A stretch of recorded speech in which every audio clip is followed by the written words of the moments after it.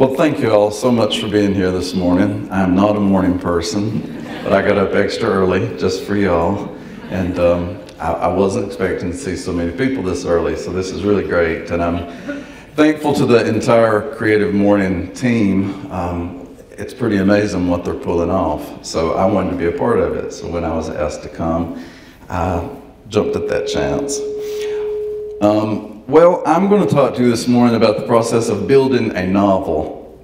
It's a process that's pretty mystifying to the people who do it, and especially mystifying to people who read novels. So the thing people ask me the most about is, how do you do that?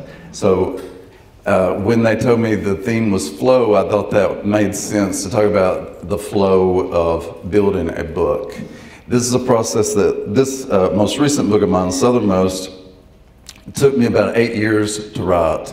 And so it was a very long flow, and I had to find every way I could to keep myself in that flow. And so these are just some of the book covers from Southernmost. It came out last June 2018, and just briefly, it's about a 35-year-old man named Asher Sharp. He is an evangelical preacher in a small Tennessee town just outside of Nashville. And the book begins in June 2015, the day marriage equality is passed by the Supreme Court. On the same day, a devastating flood hits the little town where Asher Sharp lives. Now, for the past 10 years, Asher has been doing a lot of self-examination because 10 years ago, his brother came out to him and he badly rejected him and disappeared. And so ever since, Asher has been studying on this and really trying to figure out what he really believes in. And what he finally lands on is that he doesn't believe what he's preaching from the pulpit anymore. And so when the flood hits, it leads to sort of all of this to a fever pitch. And two things happen that really serve as the impetus for him to stand up against discrimination. And make a really principled stand for that. The first thing is that when the flood hits, a gay couple who have been quietly living nearby in this little country town lose their house in the flood, and they come to his house seeking shelter, and his wife turns them away. She says that she can't have them staying there in front of their child. The other thing is that people in Asher's congregation start to blame the flood on the Supreme Court decision. Now, you all have probably heard some preacher do that, where, you know, the hurricane or whatever is blamed on the gays or whatever group that they don't like. And so that happens. And so Asher just feels like he can no longer do this. And so he makes an impassioned plea to his congregation to welcome this couple into the fold there, and they promptly fire him, of course. And one thing leads to another, and this eventually leads to his marriage falls apart, he loses custody of his little boy, and then he kidnaps him and runs off to Florida with him. He runs off to Key West, where he thinks his brother is now living, but he doesn't know for sure. So before I knew any of that entire plot, all I really knew about the novel was this riverbank. It's my favorite place in the world. This is on the Kentucky-Tennessee border, and I did a lot of my growing up here. It's near Dale Hollow Lake, if any of you have been there. And so I just knew that I wanted to write something that centered around this riverbank, and this image just kept coming to me. And so I just studied on that for a long time, how I was going to work something out to be about that. Now, if you've read the book, you'll know that this particular riverbank really doesn't show up until the last 3 pages of the book. But the entire book is working toward that riverbank. The other thing that started the novel is that I read this little news item. It was in USA Today, you know, where all the news is really short. An Amber Alert has been issued for 9-year-old Jessica Hooper. She was last seen with 30-year-old Eliza Hooper on June 1st.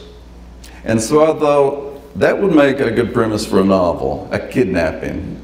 In this case, it seems like it's a custodial kidnapping. The last names are similar. the ages work out that it's probably a mother who's kidnapped her child.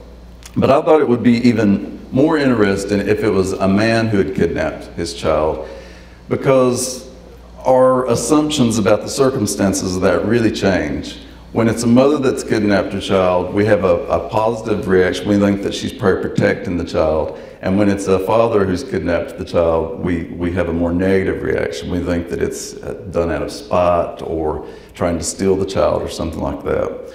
So I wanted to flip the script on that, and I really wanted to play with a lot of gender roles in the book, and in every way flip those and challenge those, the way that we think about rural gender roles. So the thing here is that, you know, what I have is trouble. And what a writer, especially a novelist, what we're always striving for is trouble. If we can layer as much trouble in there as we can, then we have a book, you know? Because the reader thinks a lot about plot, and the writer really shouldn't think that much about it. The plot must arise on its own.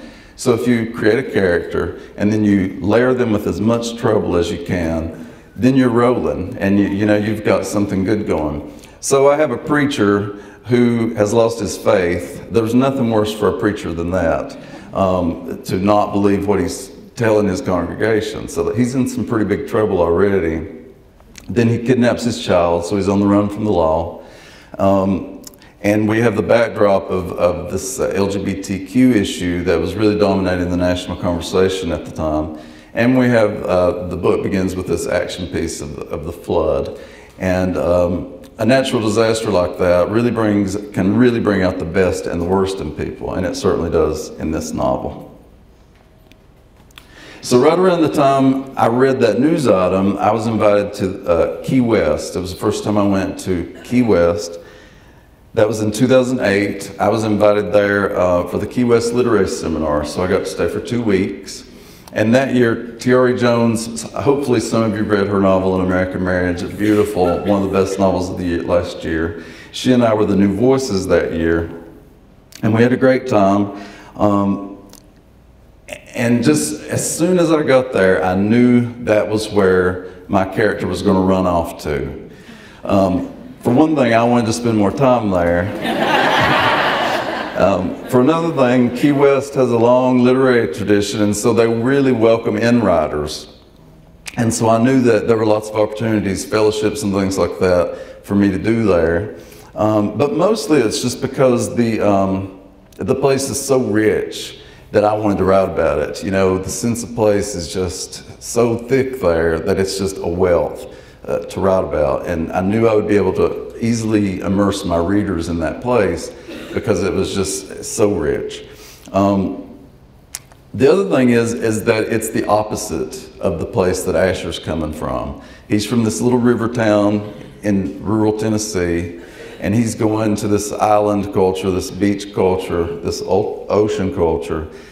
He comes from a really repressed place, and Key West is a very open place. I mean, the city's motto is one human family, and you see that all over the place, on the sidewalks, everywhere.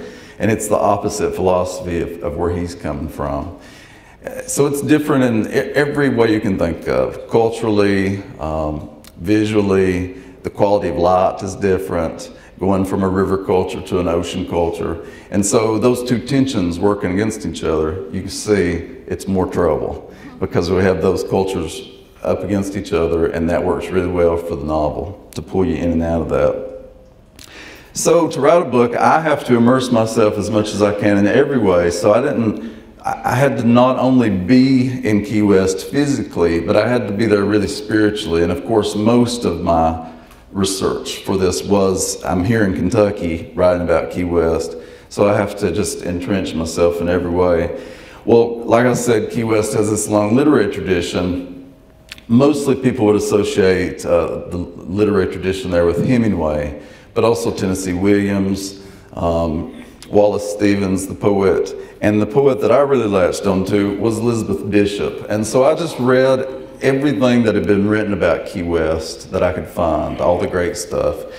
But the poem that really, the piece of literature that really spoke to me was a poem by Elizabeth Bishop called Sandpiper. And so this is a big part of my ritual for this book. Every time I would sit down to write, I would read this poem. And the poem's all about how tough the sandpiper is as a bird of the subtropics. And it's just the survivor. And it also spends a lot of time on the beach scavenging. And so it's taken inventory of everything. And so the sandpiper is really a symbol for my two main characters. One main character who is on the run, and in the poem it says he runs to the south as far as he can go. So that's my main character, Asher. But his little boy, Justin, is also just a deep observer, like the sandpiper is. And so it captures both of them. We're also told that the sandpiper is a student of Blake in the first stanza. And William Blake was really important to me in writing this book. You know, he was one of the great minds of all time, poet, illustrator, writer, philosopher, etc. Just totally a mad genius. And he is the first person to really write down everything that lives is holy. And that was my thesis for the book. The whole book is about empathy. And so this is like the epitome of empathy, right? If you walk through the world thinking everything is holy, it changes your whole perception of the world. And it changes the way you treat everybody and everything. And it can become a really hard way to live. And so one of my main characters, 9-year-old Justin, is so empathetic that it's hard for him to get through the day. It's hard for him to walk across the grass without worrying about all the insects that he's harming, you know, and that sort of thing. And so I'm really examining the idea of empathy and how, as human beings, we must find a balance on how to be empathetic and really think about everything in a really highly conscious way, but also get through the world. You know, I have to be able to have a house to live in, and that means trees are going to be cut down, and I can't spend the rest of my life mourning and grieving over those trees, although I sort of do. But you know what I mean. And so it was important to have this thesis for the book to examine that theme. Now, the other person that really popularized this notion, he changed it up a little bit, and he said everything that is holy, is Thomas Merton, the French monk who is mostly associated with Kentucky. He lived at Gethsemane, about an hour and a half from here, for most of his life, and became one of the major theological figures of the 20th century and the 21st century. Mainly because he was so ecumenical. He managed to really join Christian theology and Buddhist theology in a way that was digestible to not only the most devout Catholic granny, but also to, you know, the hippies who were practicing free love out at, at Woodstock or whatever. He spoke to everybody in that way and became a real touchstone for a lot of people. So when I was in graduate school in Louisville, I had a real desire for the wild as much as I could. I had never really spent much time in the city, and so I went to the river as much as I could.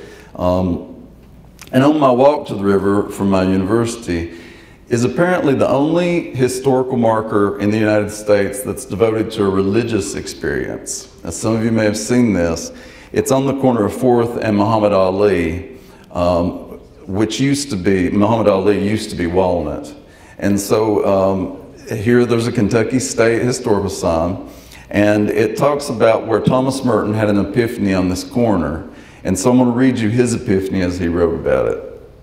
In Louisville, at the corner of 4th and Walnut, in the center of the shopping district, I was suddenly overwhelmed with the realization that I loved all those people, that they were mine and I theirs, that we would not be alien to one another even though we were total strangers. There is no way of telling people that they are walking around shining like the sun.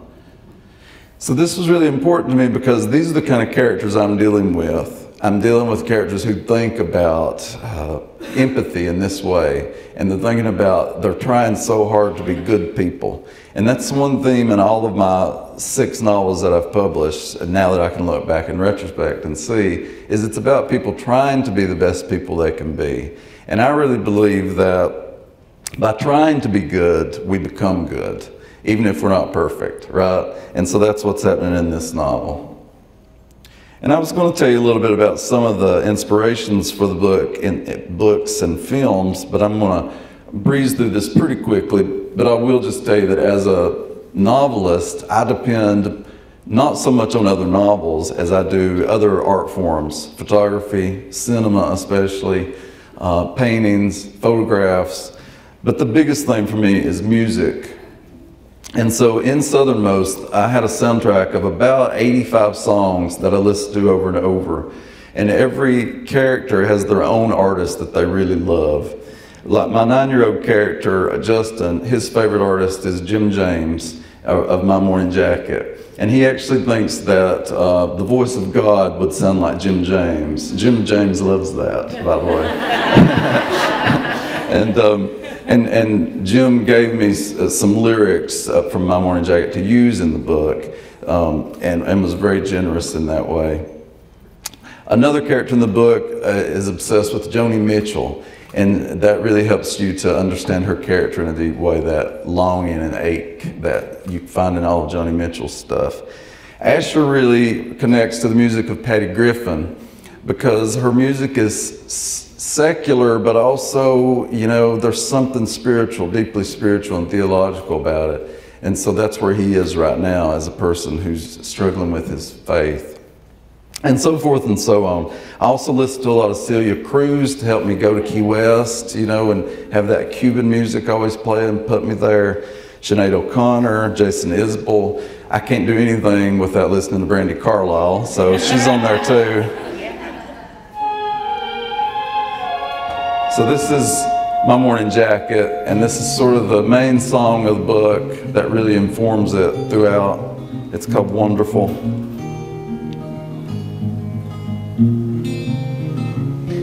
It matters to me. There you can hear the voice of God, Jim James. Took a long time to get here. Tom Petty's in there.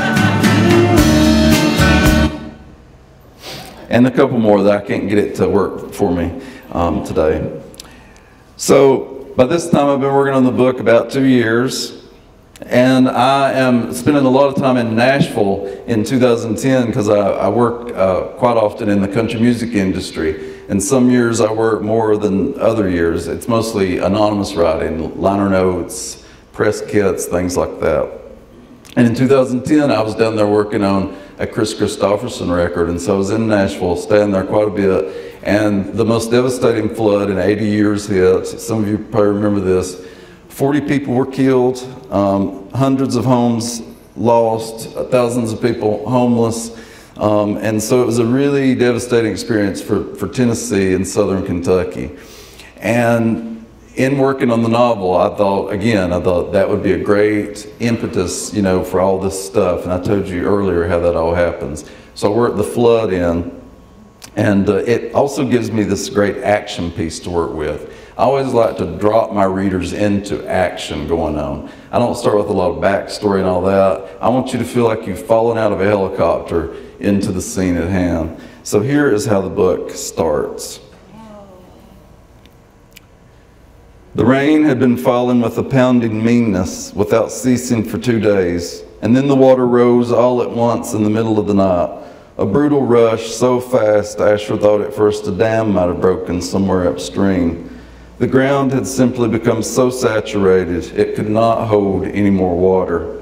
All the creeks were conspiring down the ridges until they washed out into the Cumberland. There was no use in anyone going to bed because they all knew what was going to happen. They only had to wait. The day dawned without any sign of sun, a sky that groaned open from a black night to a dull purpling gray of morning, and Asher went out to walk the ridge and get a full eye on the situation. He could hear the flood before he reached the top of the ridge, a cacophony of loss.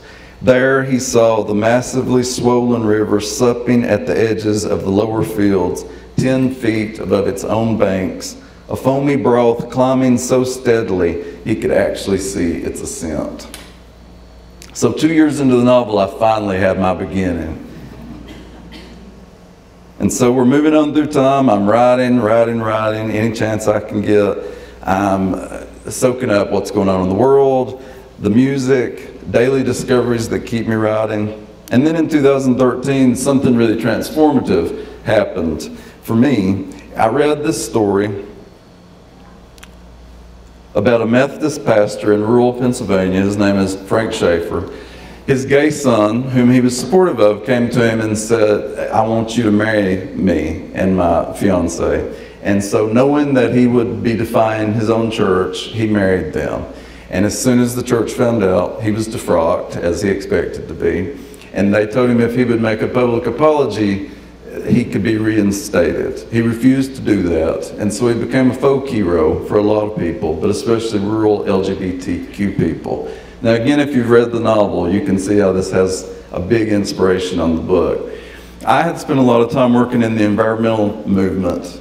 And what I had seen is that, there were a few people who are held up as being the stalwarts of that, like Al Gore is somebody that always comes up, or other people I can't think of right now. But what I saw was that it was just the everyday people who were really making a difference. The people whose names never got in the news, the people who were just going about their lives and trying to be the best people they could be. So I wanted to write about somebody like that. And so that's what Asher is doing. He's just trying to be a better person. And he becomes a folk hero for people too, because since the book is contemporary, of course, a teenager in the audience films his impassioned plea to the congregation and it goes viral. So the same thing sort of happens as happened to Frank Schaefer. And by the way, Frank Schaefer is still working for LGBTQ people, working for their rights. And that's become his real mission as a minister. And of course, you probably know that the Methodist Church is still really embroiled in a divide on this issue. So I tell you this just to tell you that as a writer, I'm looking at everything. I'm walking through the world totally as a novelist, and I'm listening to the people sitting behind me at the restaurant. I'm eavesdropping on them, and I'm going to use whatever I can get from them. I'm reading the news, and I'm going to use what I can use from the news. I'm listening to songs from my character's point of view, and I'm hearing what my character's emotional state is. I'm reading that into the music that I'm hearing wherever I'm hearing it, or when I'm in seeing photographs or whatever. I am just a scavenger who is using everything that I can. And as a novelist, I have to turn that off. It's not something I turn on. It's something that I would have to consciously turn off, and I really don't ever do that, which can become annoying if you're out to eat with me and you're talking to me and the people behind me are more interested, My point is, you have to do whatever to feed your art as an artist. Around this time in 2013, my youngest child came out to me, and that really changed the novel too. And it made me think a lot more, especially about bullying. And so that becomes a part of the book, and it became a big part of my social justice work as well. And it's an issue we really are in trouble with in Kentucky, with legislation that's been passed to actually foster bullying instead of to help it. So that becomes part of it. My personal life becomes part of it. I don't write autobiographical books, but my essential truth is always there. Then in 2015, something that totally changes the book is that the Supreme Court does pass marriage equality. So suddenly, my whole book is now, antiquated. So because the whole book's about, people who are aiming towards marriage equality. So the thing to do is to make the novel as contemporary as possible. So I went in and rewrote that. I added in the Supreme Court, and of course, that makes the book really take flight. And it didn't take a lot of work because thematically it's already there. The other thing is that there's a big evangelical pushback when the Supreme Court decision comes down, but Ruth said, deal with it. And my novel is also saying that. My novel is also saying, we all have to live together and we all have to be good to each other.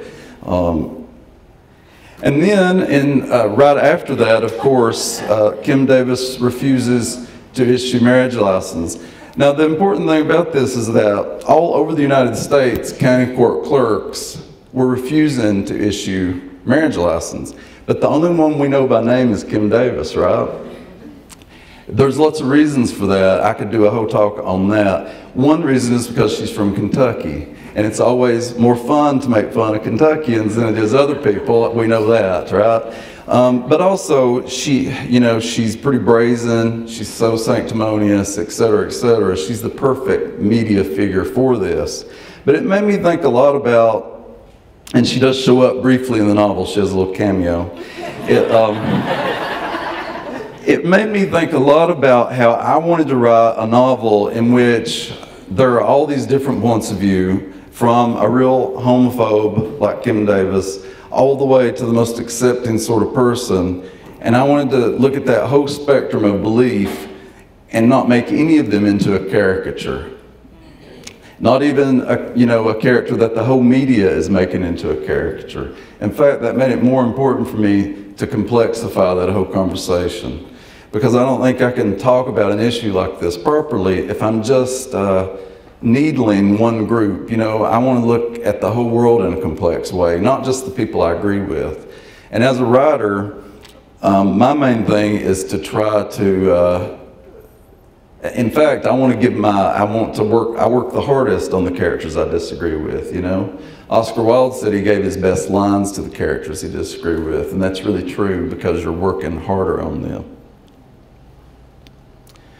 So by 2015, you can see this is sort of a picture of the whole process, the way that I worked through revising and all that. Like I said, it's a really long process. This book took about 8 years from beginning to selling it. And it changes and evolves, and it's being moved all around, and it's more like working a puzzle or making a quilt than anything else.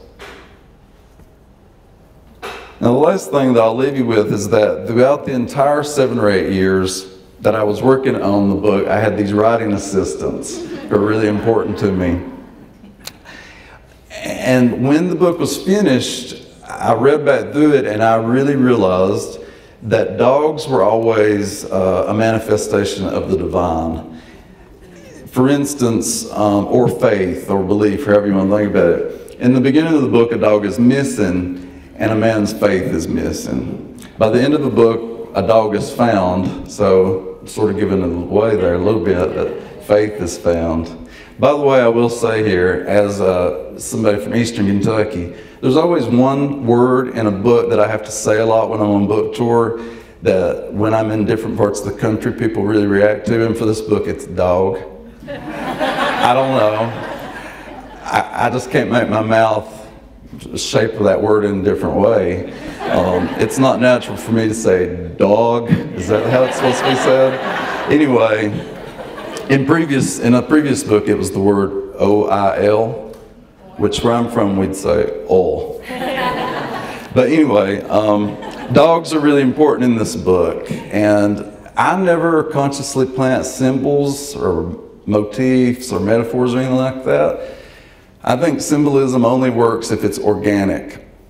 It makes sense that, when I read back through the book, that these dogs are that dogs are symbolic of the divine, because I had these 3 dogs on top of me the whole time I was writing the book, and they were really helping me through the whole process. As a writer, ceremony is really important. And for my first 3 novels, my main ceremony was smoking. I would think, if I can write for 45 minutes, then I can smoke another cigarette. And then I'll write for 30 minutes and I'll smoke a cigarette, etc. So when I quit smoking it really messed me up as a writer. So I had to come up with new ceremonies. The main one is I have sort of like a tea ceremony, like, just making a cup of tea. You have to slow down and wait for it to steep and all that. So it gives you it punctuates your writing day. But the other part of my ceremony is the dogs. And I'll write for a while, then I'll take the dogs for a walk, and that walk gives me more than anything else as a writer. Walking is probably the most important thing for me as a creative mind. So dogs are representative of the divine in the book, and so I'm going to close by reading you this short little scene, and you'll see how that shows up. This is from the point of view of my 9-year-old narrator, Justin, or my 9-year-old character, Justin. And at this point, they're in Key West. They've not been there very long. And he's alone on the beach. Justin used to think the trees were God, but today, right here, he thinks the ocean might be God. All that power and weakness spread out for us to see. The ocean can do so much when it wants to, and sometimes it can do nothing. Just go in and out. The ocean is a mystery, and so is God. They are both so big we can't see all of them at the same time, but we can catch pieces of them here and there. Justin believes God is big like the ocean, even bigger. Lots of people don't. They think God is small enough to fit in a church or an offering plate or a book. God is not, and God's mind is even bigger than God. People look at the ocean and they usually only see blueness, but there are so many other colors. Right now, Justin can see 10 different shades of blue, lots of greens. There are lines of brown and the white lips of the waves. When the light hits the water in a certain way, there will be even more colors: red, orange, peach, purple. At night, there will be blackness. Justin thinks God's eyes are that color, every color. Justin thinks God is not only in the ocean, but also in his dog, Shady, and the sand and the trees and every person. Today, right this minute, Justin can see nothing but ocean, and that is everything. And Justin can feel the everything beneath his hand where he is resting his palm on the dog's chest. And the dog's heart thrums in a steady rhythm like the waves on the beach. He can feel the everything under himself in the gritty sand. He can smell it in the seaweed. He can hear it in the voices of the people down the beach. The ocean is God, but so are we all. Thank y'all.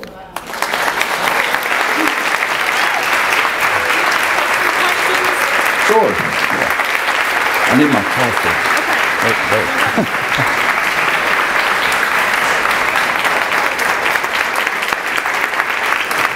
Thank you. Thank you very much. I'm glad to take a few questions. I'm sorry you all have been standing so long. I'll try to get you out of here. Any questions?